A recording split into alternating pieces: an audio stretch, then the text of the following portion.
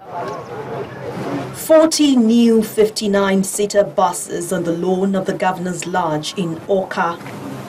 These vehicles have been purchased for immediate public use in the state. While commissioning the buses, Governor Obiano says they will ply all the routes in the local government areas of the state at a reduced fare.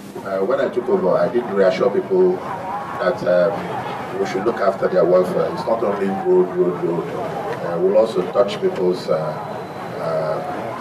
lives, in various ways. For the state government, this gesture is to complement the services of the 200 city cabs launched in December 2014. There is also an assurance that the drivers will be well trained to provide efficient services. To the glory of God. Amen. Okay, lovely.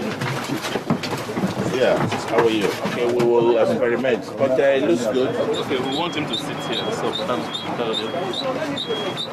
then, the State Commissioner for Transport, Mr. Chuma Mbono, says the scheme will give a big boost to the transport sector in the state. His Excellency thinks about the low downtrodden, the masses of Anambra State. So he has given us this for us to enjoy. So if you want to travel to Onitsha now, it is half the normal price. The price you pay to in the buses, these other commercial buses, you probably pay about 100 naira. But yeah, you pay just 15 naira to get to your destination. Wherever you are going in Anambra State, the fare here is 50%.